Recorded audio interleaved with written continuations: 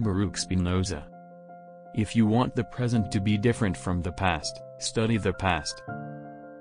I have made a ceaseless effort not to ridicule, not to bewail, not to scorn human actions, but to understand them. The highest activity a human being can attain is learning for understanding, because to understand is to be free. I do not know how to teach philosophy without becoming a disturber of the peace.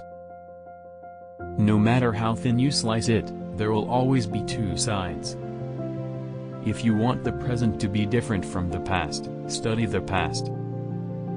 Everything excellent is as difficult as it is rare. Peace is not the absence of war, it is a virtue, a state of mind, a disposition of benevolence, confidence, justice. I have made a ceaseless effort not to ridicule, not to bewail, not to scorn human actions, but to understand them. The more clearly you understand yourself and your emotions, the more you become a lover of what is. Do not weep. Do not wax indignant. Understand. There is no hope unmingled with fear, and no fear unmingled with hope.